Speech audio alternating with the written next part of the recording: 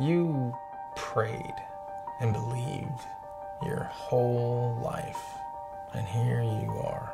Explain that to me. In a few minutes, you guys are going to go out there and sing about God and Jesus as if they're as real as you and me. To us, they are as real. When a 12-year-old watches his mother dying of cancer, a God who would allow that is not worth believing in. Life is really a tale told by an idiot, full of sound and fury and signifying nothing. Name?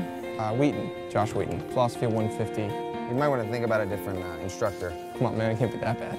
Think Roman Coliseum, people cheering for your death. I'm Professor Radisson. This is Philosophy 150. I would like to bypass senseless debate altogether and jump to the conclusion, which every sophomore is already aware of: there is no God. All that I require from each of you is that you fill in the papers I've just given you with 3 little words: God is dead. Mr. Wheaton, is something wrong? I can't do what you want. I'm a Christian. If you cannot bring yourself to admit that God is dead, then you will need to defend the antithesis. I think of Jesus as my friend. You think Jesus is God? I don't want to disappoint him. So your acceptance of this challenge may be the only meaningful exposure to God and Jesus they'll ever have. I think to me, he's not dead. I don't want anyone to get talked out of believing in him just because this professor thinks they should. Mr. Wheaton, are you ready?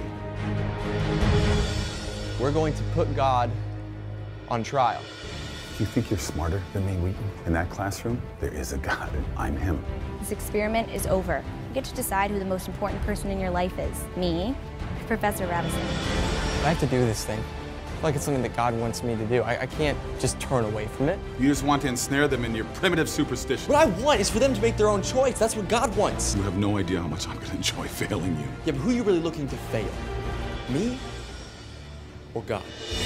God's not dead, he's surely alive. He's living on the inside, roaring like a lion. God's not dead, he's surely alive. He's living on the inside, roaring like a lion. Science supports his existence. You know the truth. So why do you hate him? It's a very simple question. Why do you hate God? God's not dead, he's surely alive. He's living